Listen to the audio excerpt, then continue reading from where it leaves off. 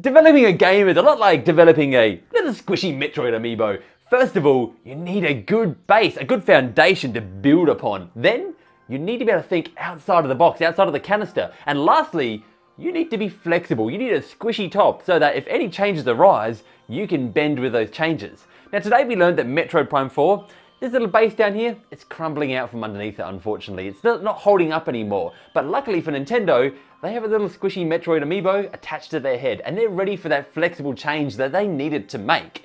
Now, for those of you who are wondering why I'm talking about a little squishy Metroid amiibo today, basically we got some news that Metroid Prime 4, it's been scrapped. They're starting again from scratch with this game, and they're being now spearheaded by Retro. They're taking over the project, so yes, it's not all bad news. And I kind of want to get into that a little bit because you might notice that I'm not exactly all doom and gloom about this because I think it's actually good news. To me, in my head, I'm trying to put out the fact that Nintendo even announced this in the first place. I'm trying to just pretend that, you know what, today we didn't get a Metroid project that was scrapped. We got a Metroid project announced to be made by Retro, and that's exciting.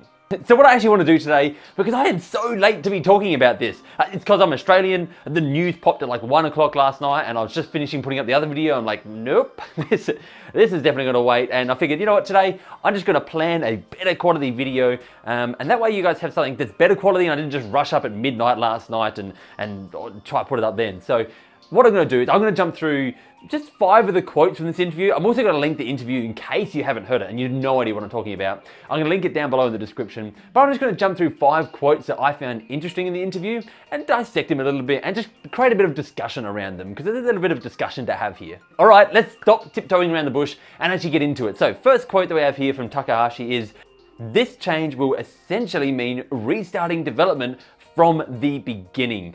That is huge. That means they have literally scrapped basically everything they have and they're going to go from the ground up with Retro.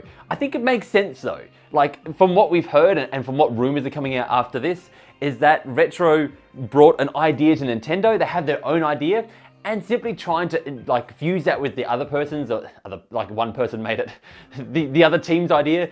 I don't think that would work. I think this is a much better option for them. The strange thing here is though, this means they've had like 1 to 2 years of development that they've just been pouring into this and they're just going to throw that away. That's gone. That's no more. It's a huge waste of resources. But I think the reason this happened is because they announced it in the first place. Since they announced it like a year and a half ago now, I feel like there was a certain reluctancy to actually just scrap it and say no more. We don't want to touch this anymore. We'll just start again from the start. Because I feel like they set their own expectation that we need to release this to people. So don't let this go. Keep trying, keep pushing. I know that I do the same. If I start a project and I've announced that, let's say I'm talking about Metroid Prime and I said to everyone on Twitter or something like that, hey, I'm going to talk about Metroid Prime.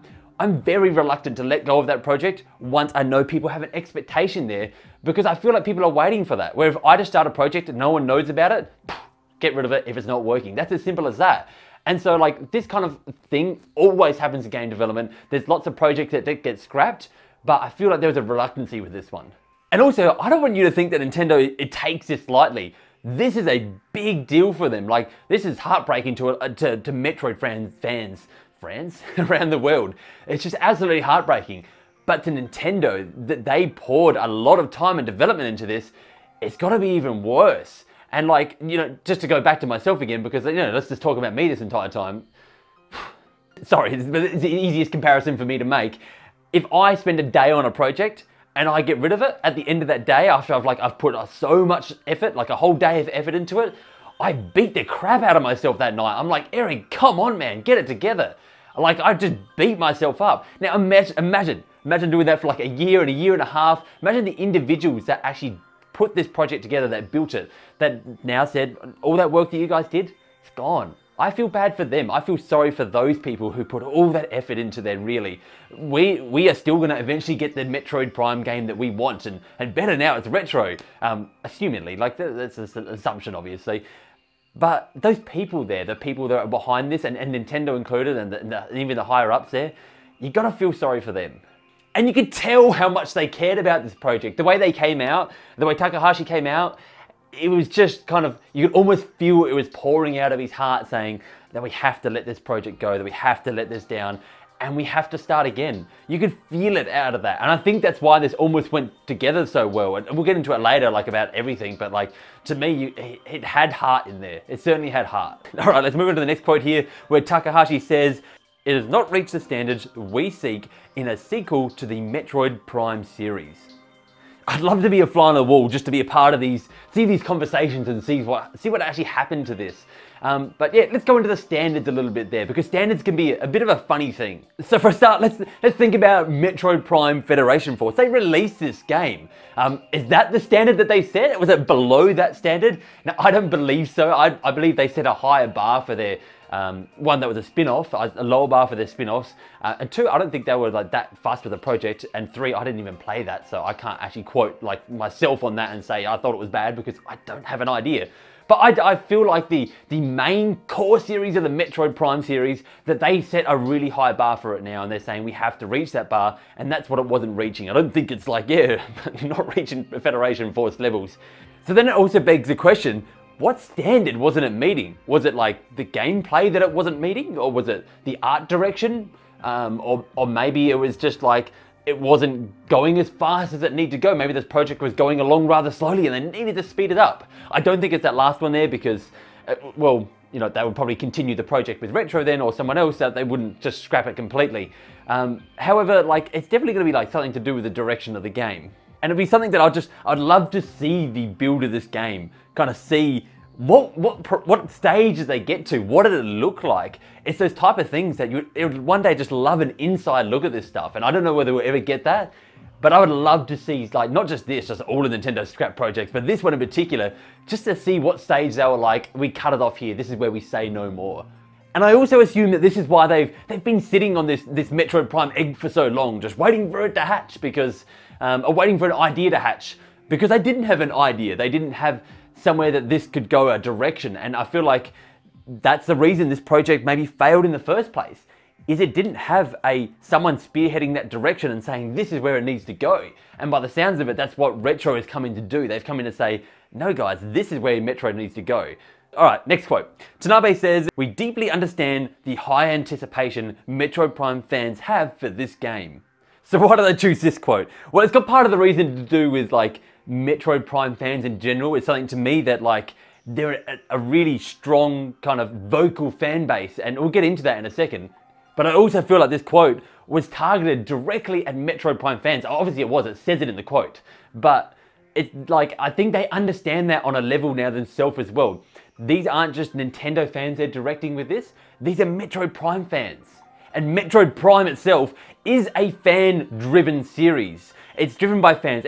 To me, I compare it to, but on a lesser scale, games like Xenoblade, even games like Dragon Quest and stuff like that. These games, they don't sell in the massive numbers. They do well, but not in the huge numbers.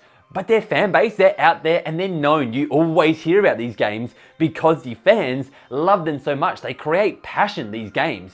It's just a shame they don't sell better, but I think that's got to do a little bit with just the way the games are. You think about Mario. Mario is so accessible. Anyone and their grandma and their mother can jump into Mario. But you hand your mother a blaster in Metroid, and she's probably going to struggle. But shout out to the mums who don't. Like, you guys, you're killing it at the moment. The one thing I wish for this series and all these series that have these really passionate fan bases is that their sales translate to the passion and to how vocal they are. Because like, you can instantly see that anything with Metroid's name in it right now, comments. Everyone is talking about it because everyone loves to talk about these games as gamers. The gamers, the hardcore, the people who love these sorts of games are the vocal people. And that's why you see comments on this, and that's why you don't see them as much on, like, you still see them hate, but like not as much on I guess, a passion behind like Mario and Donkey Kong you do actually, but anyway, point taken. All right, second to last quote we have here. So they talk about having Tanabe collaborating and developing with Retro Studios. "We believe we can make games something that will meet our fans' expectations." Now I bring up this one because the big conversation around Retro at the moment is one, like everyone's excited that they're doing this game, but two, every time you see someone excited about it, I see another person in the comments section jumping at them saying they're not the same retro anymore. And like that's completely true. Like sure, like development changes, people come and go. Of course it's not the same retro anymore, but this is as close as we're ever gonna get. Does it guarantee anything? No, and I feel really bad for retro at the moment. I feel really sorry for them because they're just being posted as the golden child. They can't do wrong, and they do great stuff. But the pressure that comes behind that to keep doing good stuff is a lot. And they have a lot of pressure and a lot of people breathing down their necks at the moment and waiting for their next big thing, or waiting for this now. And actually that brings up another good point. People have been wondering what Retro have been doing. Like, what have they been doing for all this time? We still don't know. We've still got no idea. But like, it's always possible. Like, we're all expecting a project to come out of this. I see a lot of people talking about that racing one, the FX Grand Prix, whatever. But it's also possible they might not have even been doing a project. They might have just been going around and jumping from ship to ship, making sure everything is sailing in the right direction. There's no guarantee that they're masting their own sail and sailing to their own beat. More ship puns.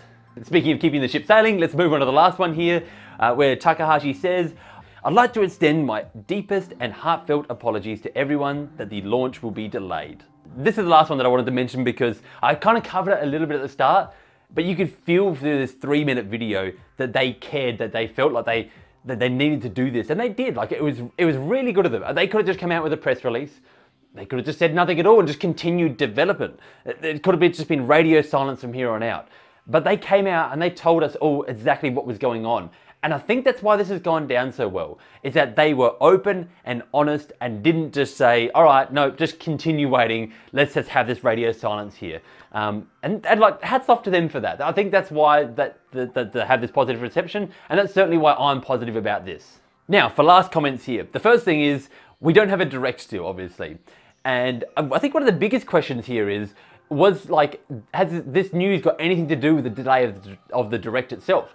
Like, have they been waiting and biding their time to be like, we've got to get this news out there. If we're going to cancel it, we've got to let them know that we're cancelling it before we go and show our lineup for the year. We don't want this to put a big grey cloud over the top. We want to just be able to sail through without any rain. So it does make me wonder now, are they ready to give us the good news? Are they ready to shower us with some new games coming out? At any time now, are we going to get a direct? I mean, we have to anyway, but like, surely that this is out of the way now. They're ready. And I feel like that's got to be the case. Also, some rumours came out of this about what the problem was, the Prime trilogy being done, and more stuff that's supposed to be coming. And I'm not really going to talk about them today because, one, the Prime trilogy, everyone's kind of harped on about that enough. We all know about that. There's not much more to say. Like, surely that's going to be coming soon, but like, if that is done and if that even is a thing, it's still a rumour. But yeah, I feel like we've harped on about that enough. And then as far as the rumours themselves, I don't feel like there's enough ground or base there, so I'm not really going to dive into them at all. And I think that's kind of going to do it for today. I'd love to hear from some of the guys that are girls that are really big Metroid fans, and just let me know what you think about all this kind of Metroid news. Does this impress you? Are you happy? Are you sad? Are you disappointed? Are you all of the above? Let me know. And remember, for great Nintendo entertainment, you can count on me. It is currently the day of Australia, more commonly known as Australia Day, and I've been so consumed in my work that I forgot that it was coming up, and I have no snags to put on the barbecue. I have nothing going on for Australia Day. And someone is letting off fireworks outside, which is exciting for them. But yeah, I'm feeling pretty un-Australian right now. And